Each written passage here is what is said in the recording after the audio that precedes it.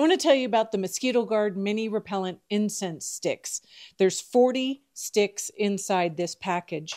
Now, what I like about these is that basically they're made with essential oils like citronella, lemongrass, and rosemary. And then the only other ingredient is actually sawdust, and that's what the stick is made of.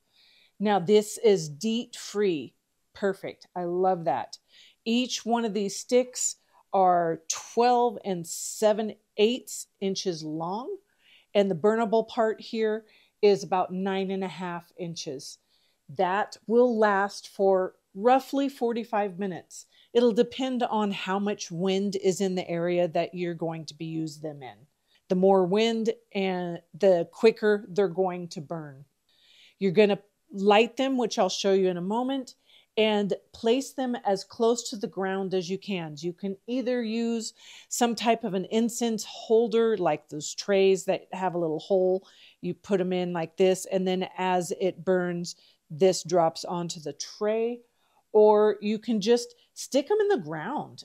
You can also put them in just a planter, a pot that you might have a small plant in, and just put it like that into the dirt. Put them just about 12 feet apart, 12 to 15 feet apart, and make a perimeter around the area you're going to be in. Super easy as far as lighting them.